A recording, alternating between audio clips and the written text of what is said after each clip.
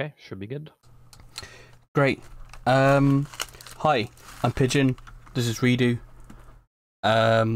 It's a survival horror Metroidvania type thing, with relatively tactical combat, and I don't know. It's an interesting game. So I'll explain it more as I go. Are we ready on time? I'll just count down. Yeah, just count me down. Okay. All right. 3, 2, 1, go. You can mash through with A and X, so you just power through that. The basic story of the game is it's post-apocalypse. The world is overrun with these biosynthetic creatures, like this one. And you got a message, and the big question is, did your message come from a human, or is it not a human? Now, the bid war has kind of spoiled that for you, but, you know, you can decide what to do with the thing we meet at the end. As you can see, rolling is the fastest form of movement by quite a long shot. Most of the movement in this game is pretty slow, pretty limited. You can't jump very high, you can't run very fast, but rolling is OP. So I'm going to roll everywhere.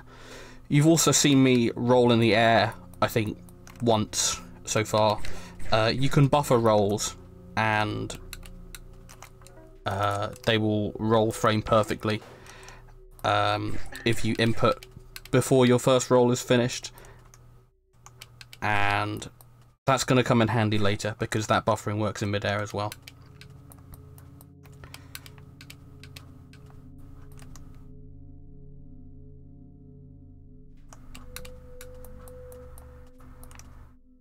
So at the moment, I've gone and got the taser, which is pretty much the first weapon I think you can get. It's very useful in the early game. You need it to shoot that switch, which opens this door, which takes you to the biggest open area of the game called Twilight Bridge. This is where the rolling comes in handy. We just roll off that statue, and instead of going right round the whole room, we can hit that convenient platform, and also grab the submachine gun while we're there. And the submachine gun is great for dealing out lots of damage quickly. You'll notice I'm rolling through some of the enemies as well. I don't think I touched on this yet. An enemy only has an active hitbox if it's got that red and white flashing around it. Otherwise, it doesn't have a hitbox, and you can just go through it.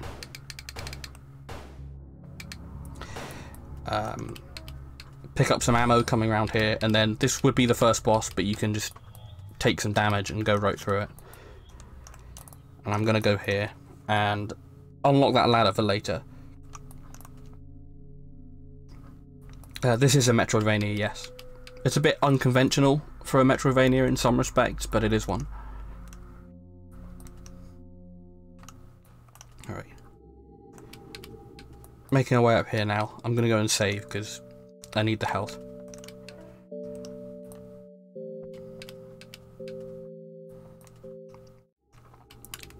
Do I get good RNG? I do. Sometimes that fire from the dragon can hit you, and it's basically luck. Oh, the difference in the white and blue numbers. White is health and blue is stamina. So when an enemy runs out of stamina, it will typically become unable to attack, or basically its state changes. Some of them actually benefit from running out of stamina. I've come in here to get the energy grenade, which is really, really helpful and a bit broken because it does damage every frame that it is touching an enemy. And that's real useful for dealing with some of the bosses that we can't skip so easily. Speaking of bosses that we can skip, though, this is, well, what is shooting from above me is called the horror from above. But instead of dealing with it, I'm just going to use these conveniently placed platforms to not get hit by it and move on. We're not going to see it again.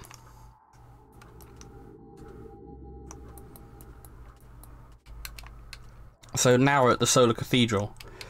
That is where the creature is, but we can't meet the creature yet because, very conveniently, the creature is locked behind this door. But a bit more conveniently for us, there's a weapon in here called the hand cannon, which is a really powerful gun that also has the ability to blow up some statues which are blocking the way to the key cards that we need to open that door. So all very nicely thought out for us. Oh, hold on.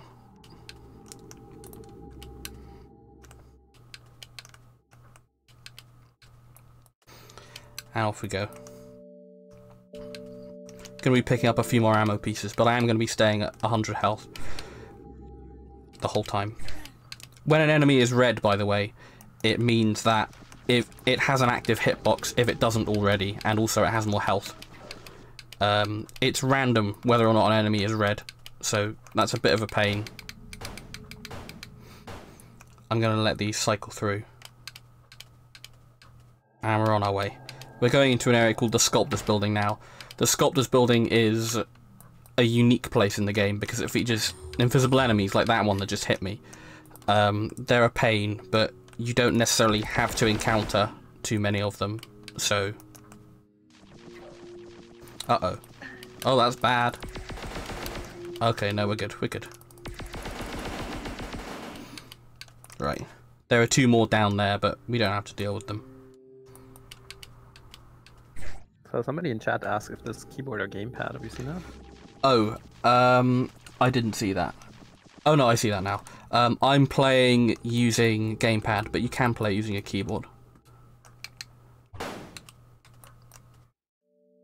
Also, we have a donation. Do you have any time for that right now? Sure, that's fine. Yeah.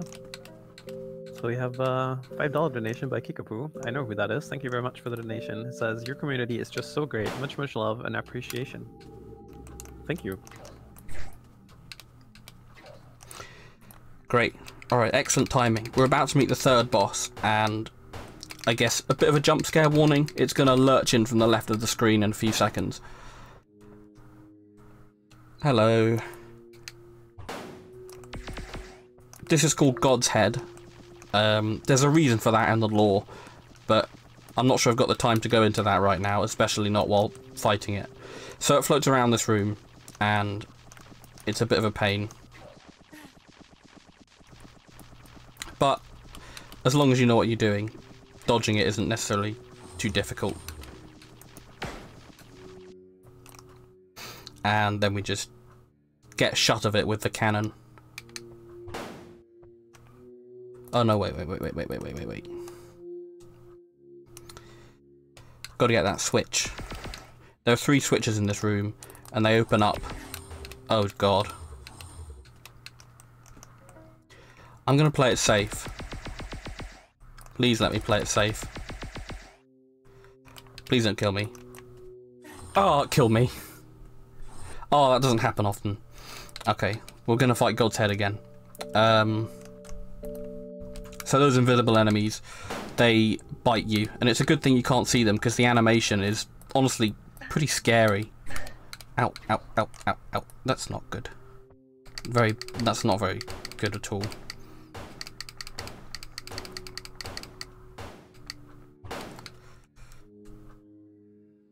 Anyway, we'll deal with them again. It's not too difficult as long as you stay with the same sort of movements.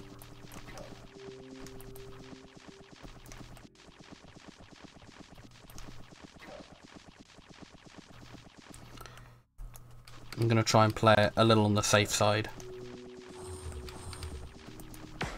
Okay. Taken out.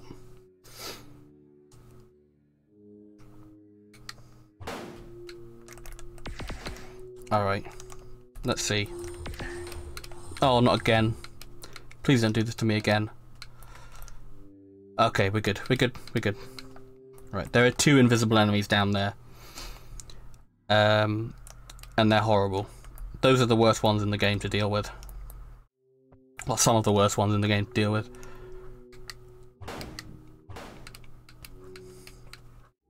But I don't think we're going to be seeing any more of the invisible enemies, if I remember rightly. I'm going to have a go at these things. These are garbage piles, but they can still hurt you, but they're garbage piles. Just get some health out of them.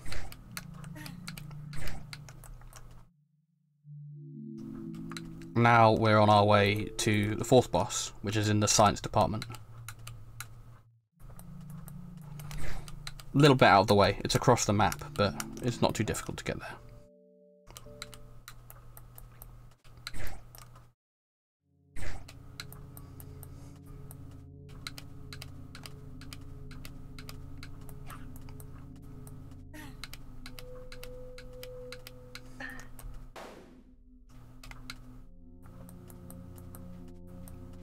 By the way, you can see those posters with those women on it.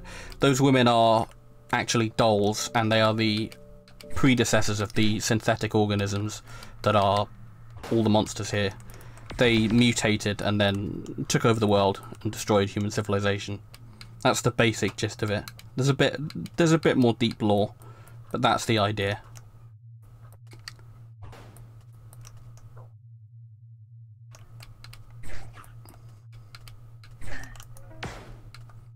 This is one of the most movement-specific, precise parts of the game.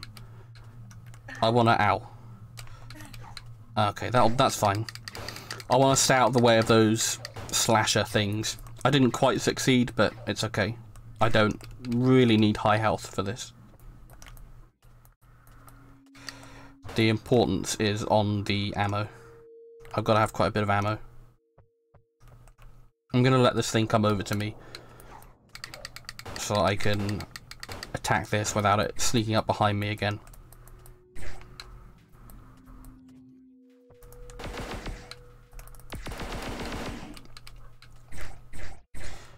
So this is the science department. We're about to meet the fourth boss. It's called the Crawler. The reason for it being called the Crawler will be pretty evident in a short while. It's just down here. So the Crawler attempts to back you into the corner, and it does this by crawling at you and also doing that. It's quite a lot of fire. It can shoot from quite a distance, so it tends to alternate between shooting fire and also spitting out these little runner goon enemies.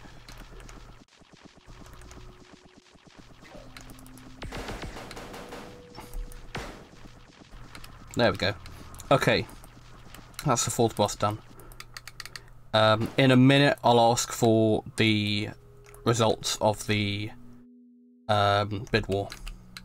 See whether you are feeling merciful or not.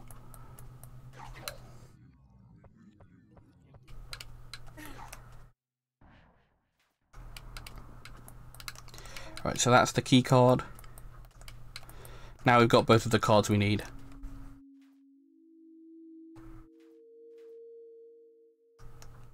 I'll let them go.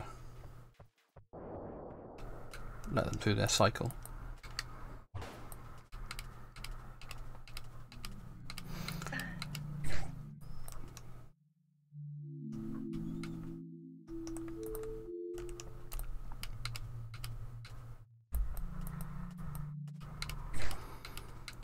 Alright, I think about here's a good place to call it. Can I have the results of the bid war, please?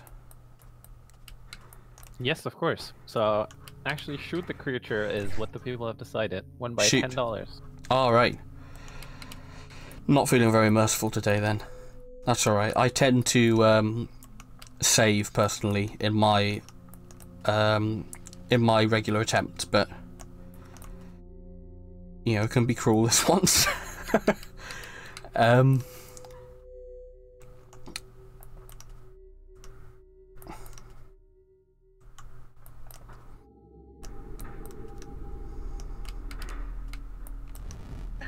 Ah, that's the bad RNG.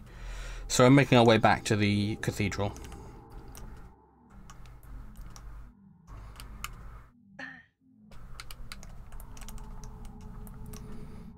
This time we can use these handy ladders that drop down when we came down the first time.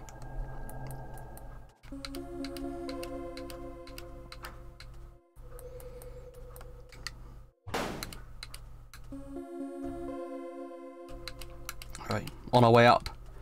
Time will be when I make the decision to shoot the creature. I'll call it out. Just gotta mash through some text and then you get the dialogue.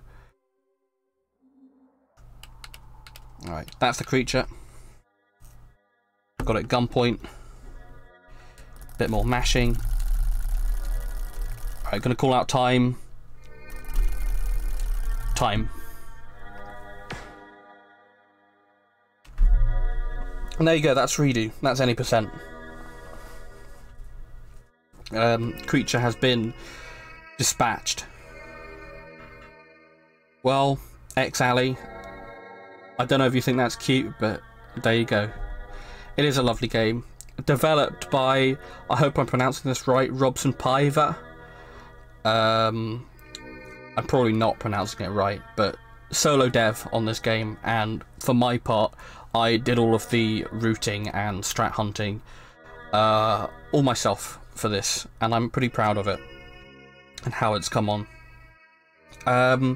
You get to find out a bit more about what happens after you shoot or save the creature if you play New Game Plus, which is the same map but with different enemy spawns and different item locations, and it's harder. You love my accent.